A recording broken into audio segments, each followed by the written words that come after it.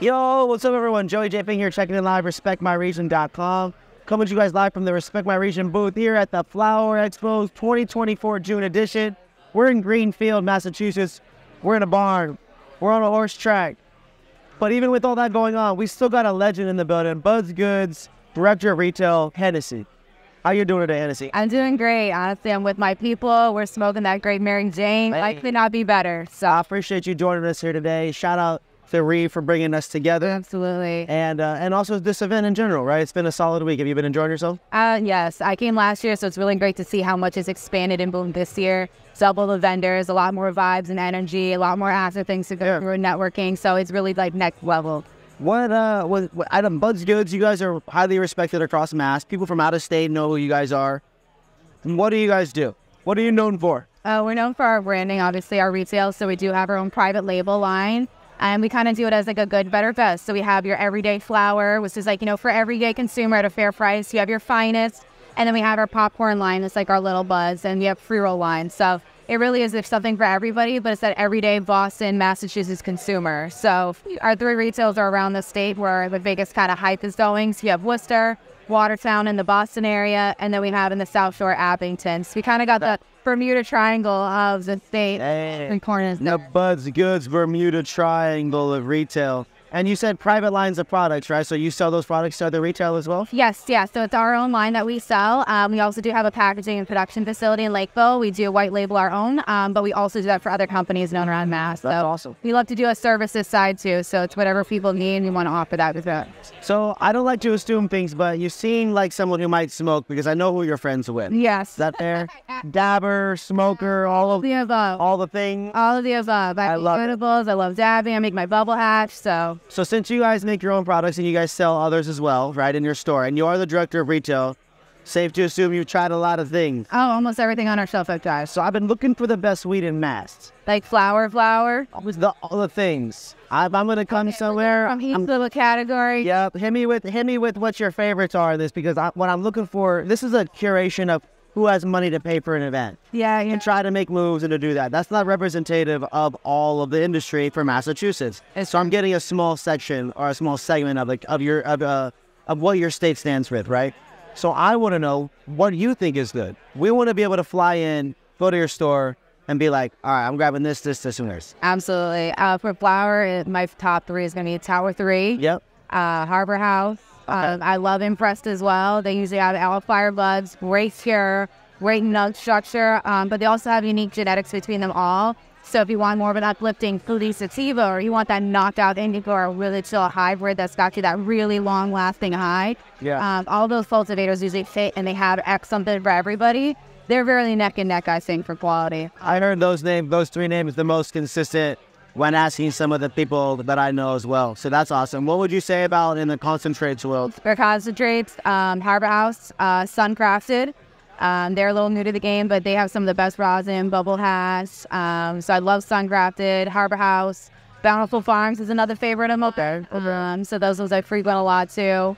But yeah, those would be my top 3 for concentrates. I'm a huge rosin girl, so it's only going to be solvent-less that I recommend. That's super cool. Okay. Yeah, I've been trying a little bit of the live resin situation, and there's a lot of batters and butters I've noticed. Yeah. They like to whip it. Did you try Superplux yet? I have tried it before, but I didn't try it on this trip. Okay, yeah. So they had a dab bar last night. I recommend them for their live resin line. We sell it in our stores, so if I don't have rosin, that's like my go-to resin. Yeah, naturally. Give us some good terpiness, right? Exactly, yeah. And it always hits. Like the terps get you, and I love those dabs that really give you that full sweat. Then you got to actually sit there and like breathe in after. You're like really got to go from like. Absolutely.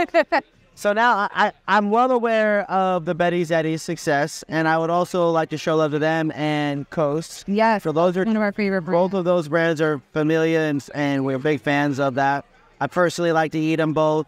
What would you say outside of those 2 brands would be really other solid edibles recommendations for people? That's a subject. So I do love the Encore RSO gummies. Those always hit. What's Bailey said, I love my full spectrum hit with that. So anything that's a live rosin gummy. Suncrafted does a good one. Bountiful's live rosin edibles. They're chocolates to their gummies. They do like hot chocolate in the winter. That's infused powder. That's awesome. Some of the best. So I like it because they have every type of edible brand. So, but anything that's really full spectrum, I don't prefer the distillate ones. But I will say like Camino is pretty good. Wild's really good for distillate. Good candy. Good candy. Yes, exactly. If it's gonna be, if it's gonna, the food first. I always say. Yeah. It's gotta taste good. I can't have something that's gonna make my stomach upset or just straight up taste gross. A lot of stuff that's full spec does taste gross. Yes, it does. I've tasted a lot of stuff. Taste that RSO in there, so I'm sorry. I'd rather have RSO by itself than eat a gummy that tastes gross with RSO. Right. Is that fair? Yeah, because especially you want something sweet, so it's like it kind of ruins the sweetness for you. I'd rather give me the earthiness. Yeah. If I'm gonna have to eat rabbit food, yeah. I don't want to necessarily need to dress stuff. Yeah, you know what I mean. Ranch on it. Wow. I would say that some of these gummy concoctions might be ranch, not a legitimate ranch flavor. Yeah. But like if it's gonna be dressed up, I'll take the ranch success of like maybe like a blackberry gummy. Yeah. Or some of these other ones that I tried out here that are pretty good. But some of them are really RSO. That it's so earthy and terpene driven because of the whole plant. Yeah. Really hard to master that. And I don't think it's been done perfectly well. Wow. At least not here.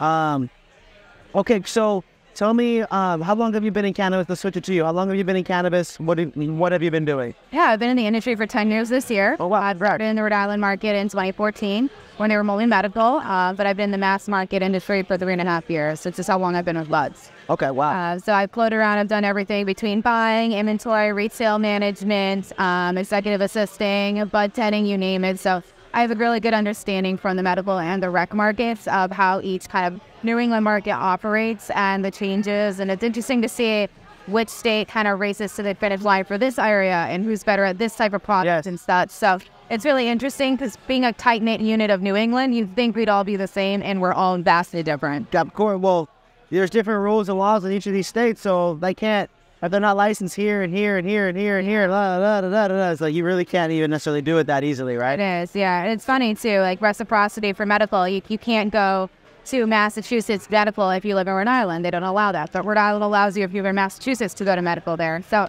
it's like silly little things like that that make no sense. Oh, my gosh. Well, that's super interesting. I really appreciate you sharing your perspective. You guys, today's journey is powered by trees and our friends at Bada Bloom.